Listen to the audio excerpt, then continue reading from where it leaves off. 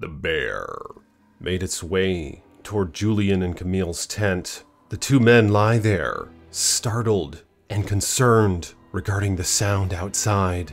It was around 2 a.m. The peacefulness and stillness of the river beside their tent was instantly turned into a horror in the night.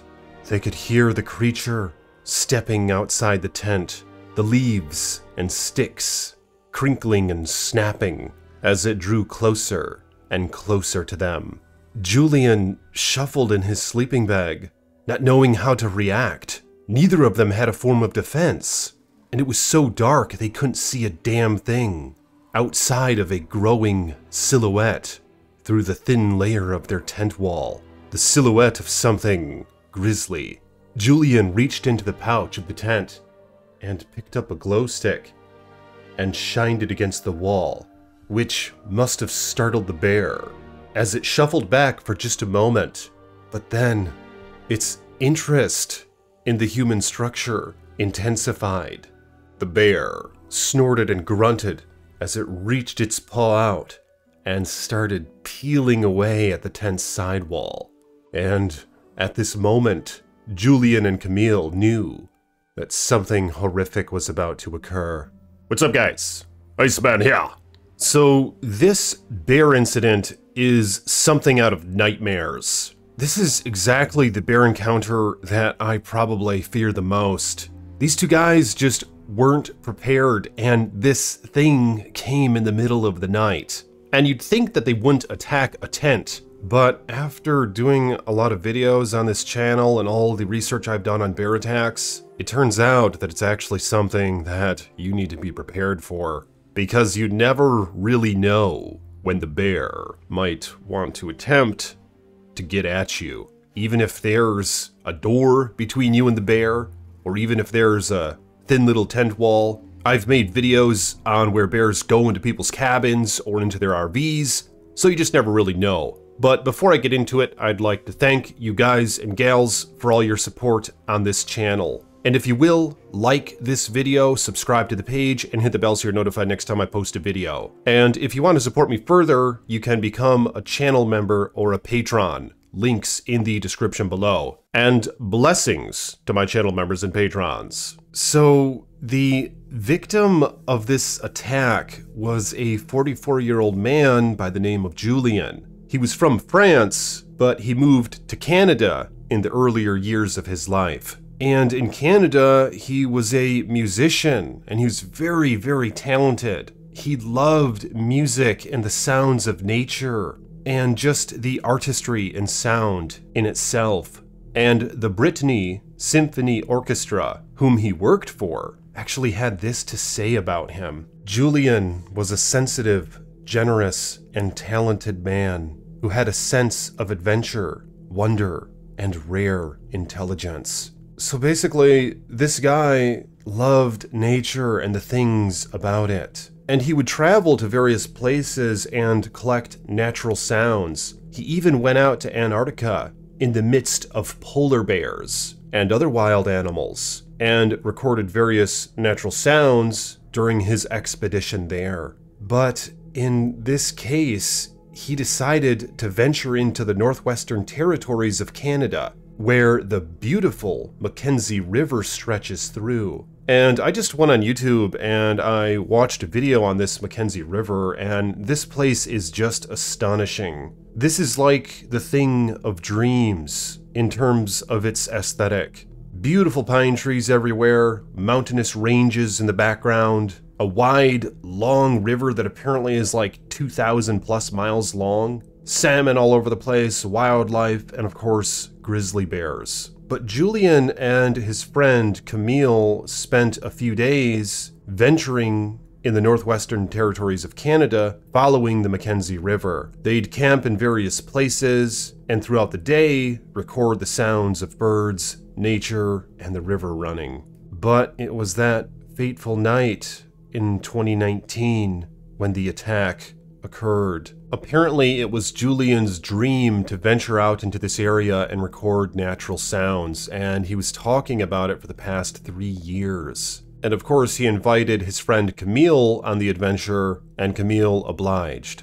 So Camille and Julian packed their bags for this 30-day adventure and brought their canoe with them and just paddled down this beautiful region of Canada. The sky was so open and the fields were just so vast, which is apparently something that really intrigued Julian. He loved recording things in open areas. There are photographs of him online where he's sitting in the midst of a bunch of penguins, and he has a long microphone on a stick, just being present with them, recording all their noises and stuff like that, to include in his artistic masterpieces. But basically, it was just a few nights in where this attack occurred, and Camille said they could hear the bear outside of the tent, and it seems like it was completely a predatory attack. The men did their best to keep scraps out of the tent, to seal up anything that was edible. But for whatever reason, this grizzly bear was still intrigued by their campsite. When the bear grabbed Julian, he was screaming in horror and agony, swinging his arms at it, trying to fight the bear off.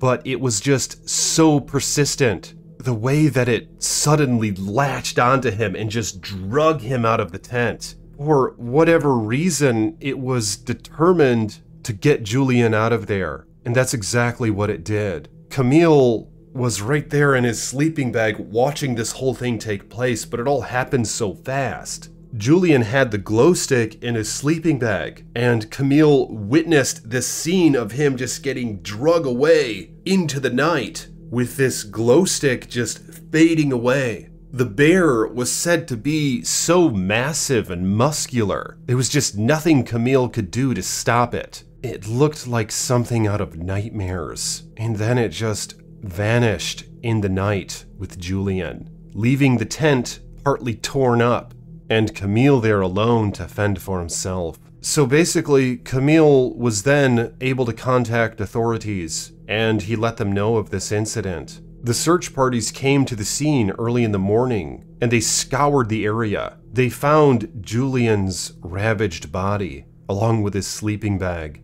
but no sign of a bear. So they expanded the search site and eventually found both a black bear and a grizzly, and they killed both of those bears, and later found that it was indeed a large grizzly bear that attacked and killed Julian. So unfortunately, this is how the whole scene played out. And it's really sad because Julian at 44 years old was just starting to live his life in how he wanted it. He wanted to be a successful musician, and he wanted to travel the world and record sounds all throughout. And this whole thing for him was just cut so short. It makes me think back a little bit of an experience that I had when I was a child. My dad and my uncle and I went out camping in the Upper Peninsula of Michigan, where of course black bears reside. And there was a moment one evening when we were walking down a trail and we could hear the cries of a young cub black bear, so it sounded anyway. And at this point, I was probably 100 feet ahead of my dad and uncle. And all of a sudden, it made me feel extremely vulnerable, being the small boy that I was, and hearing this cub crying for help.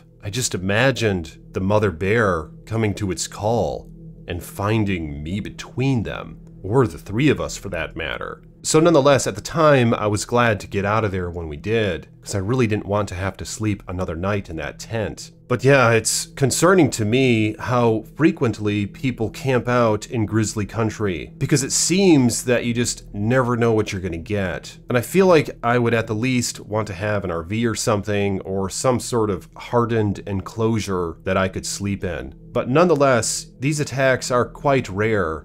But again, you just never know. And especially the ones where they break into the tent. But unfortunately, this is far from the first one that I've covered on this channel, where a bear just attacked someone's tent and that was that. And in some cases, drugged them out of there, alive or dead. But nonetheless, let me know what you guys think about this bear attack. What do you think could have been done differently to prevent this situation? And would you expect a bear to just break into your tent in the middle of the night, is that something we should be concerned about while camping in Grizzly Country? Or is this just such a rarity that it's like getting struck by lightning or something? I personally haven't really crunched the numbers, but I do know that people who are susceptible to being struck by lightning are far more common than those who are camping out in grizzly bear country. But let me know your thoughts on these matters in the comments, and I will talk to you all soon with more chilling tales from the Iceman.